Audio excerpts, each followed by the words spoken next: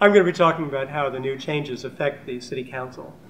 Let me say that the Charter defines the fundamental aspects about the composition and powers of the Council.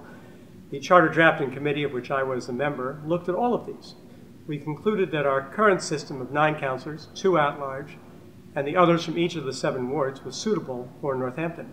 We left unchanged the current 2-year terms of office and the stipulations about the eligibility for the job, particularly that the councillors had to reside within their ward and that they couldn't be otherwise employees of the city.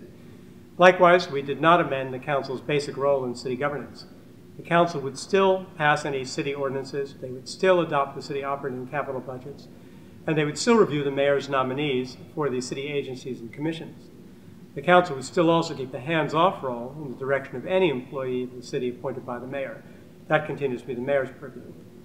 In all of these areas that I've mentioned, we made no substantive changes, although we edited the Charter for greater clarity and accessibility compared with the clutter of the current 1883 Charter and its various amendments over the past 129 years.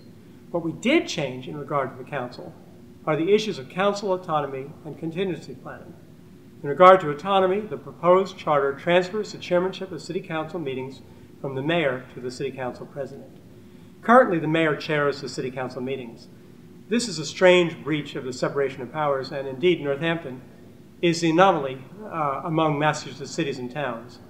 According to one former city councilor who testified to our committee, the mayor's chairing of the council meetings undermines the council members' sense of their own responsibility. It is time, he said, to give the responsibility and leadership back to the council. We agreed. While the council president would now chair the council meetings, the 2 branches of city government would still communicate regularly with each other and maintain a working relationship. The proposed charter requires the mayor to attend the council meetings when necessary. Furthermore, the proposed charter specifies that the council agenda be set in consultation with the mayor. In this case, there won't be any barriers to the mayor placing important city business on the agenda. In regard to contingency planning, the new charter creates a new position, the City Council Vice President. The Vice President would handle the duties of the President in the case of temporary absences. In the event that the City Council President were to become mayor and leave the Council, the Vice President would become the new Council President. So those are the changes with regard to the Council.